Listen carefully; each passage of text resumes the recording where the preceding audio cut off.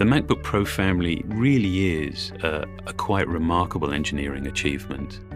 It's truly the result of years of hard work, of innovation, I think driven by this obsessive attention to every detail.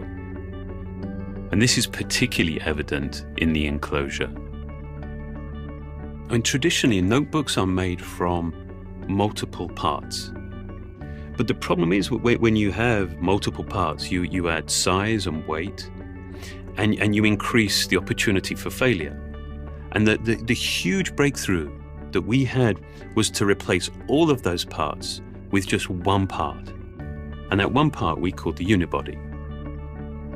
We figured out a way of being able to make the notebook fundamentally thinner, lighter, more robust, and with sort of a degree of fit and finish that we've never even dreamed of before.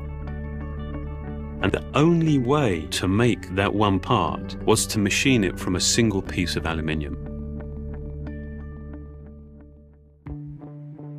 Aluminum was the ideal choice for this product because it provides us thinness and lightness that we want in the portable category, great strength-to-weight ratio, also provides us some really nice options from a finishing perspective. The beginning of the unibody starts with a solid block of aluminum. Then we go through an extrusion process, which is kind of like how you make pasta.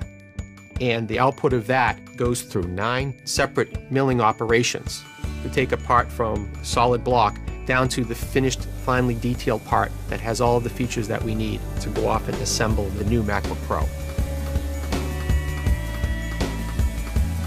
If you have the expertise to do that machining correctly, you can achieve an assembly method that is simple enough that we can get it right every single time. Machining enables a level of precision that is just completely unheard of in this industry.